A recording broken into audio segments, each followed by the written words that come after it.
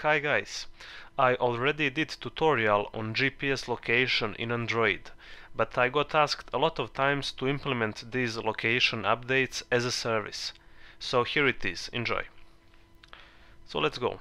In the layout file, I placed two buttons, one that will start the service and the other that will stop it.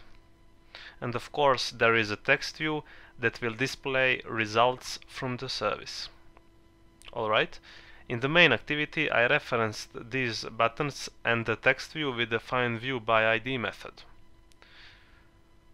First go to the manifest and enable these permissions. Then we will add a new service. Create this service and extend it with the proper service class. We will finish it later.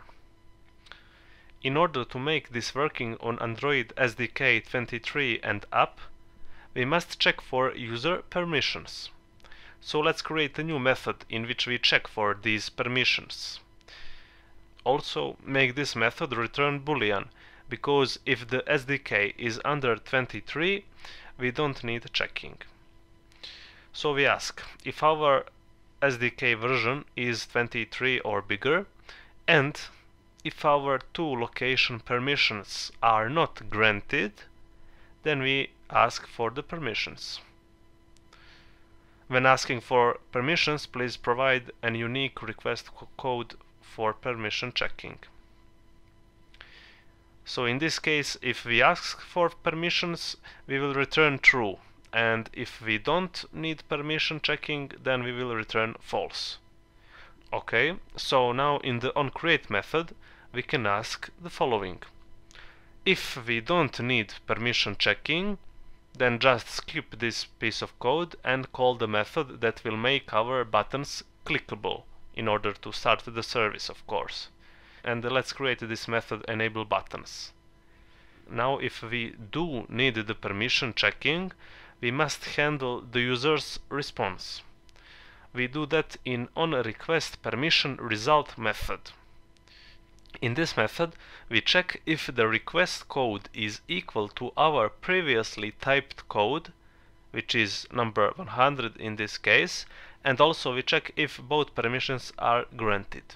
If they are, we enable the buttons, and if they are not, well, we can ask for the permissions again.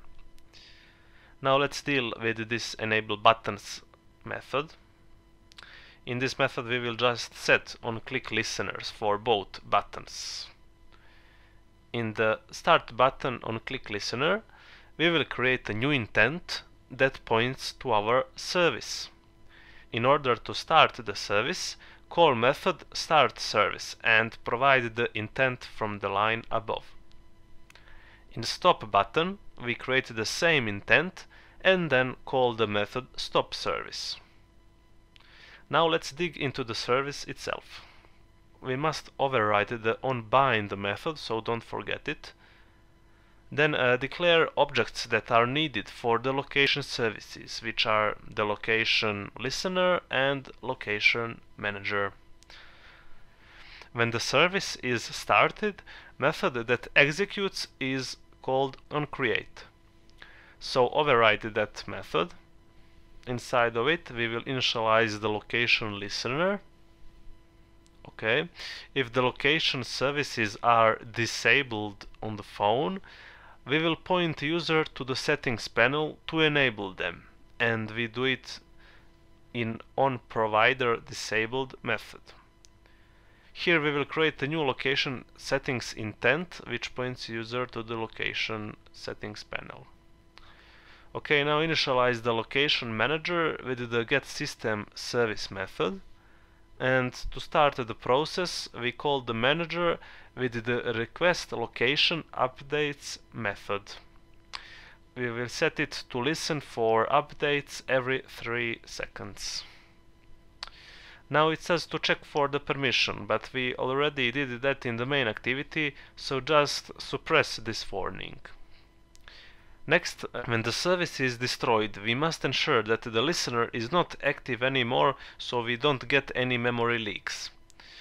So override the onDestroy method and unregister the listener with the location manager.remove updates method. Suppress the warning here too. Okay, when there is a location update, method on location changed will be called.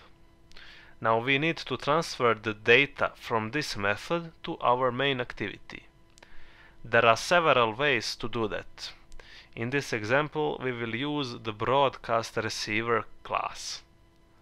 Basically, we create the custom intent, we attach some data to it, and then we broadcast that intent.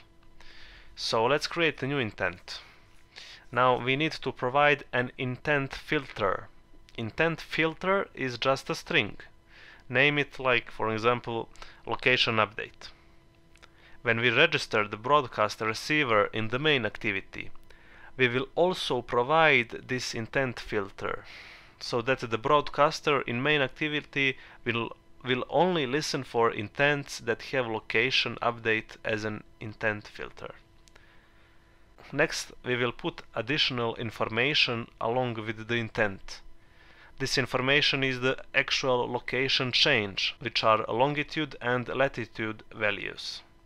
So call the method putExtra, and for the key type something like, I don't know, coordinates, and for the value use methods getLongitude and getLatitude from the location instance. And then to broadcast the intent, call the sendBroadcast method. Alright, the service is now done. What we need next is to register the receiver in the main activity. So declare a broadcast receiver. When we make receivers, we must correctly register them and unregister them to prevent memory leaks.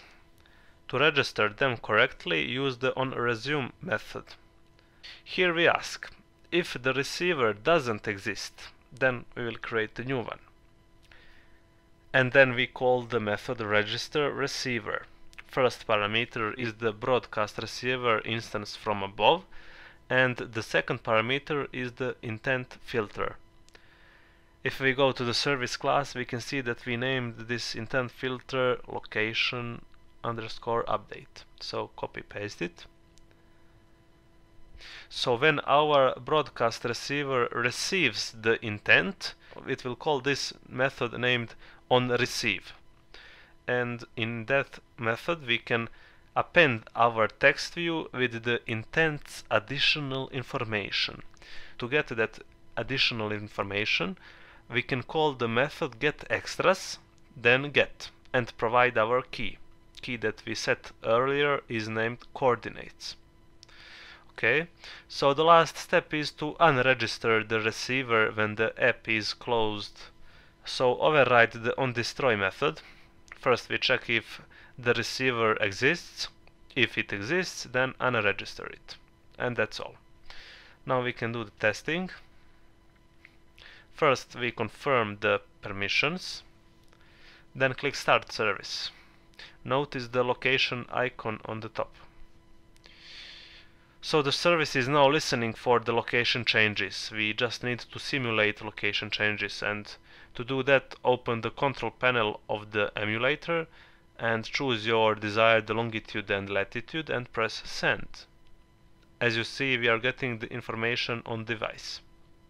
And when we click Stop and test again, it shouldn't work because the service is now destroyed. Yeah. That's all, folks. See you next time. Bye bye.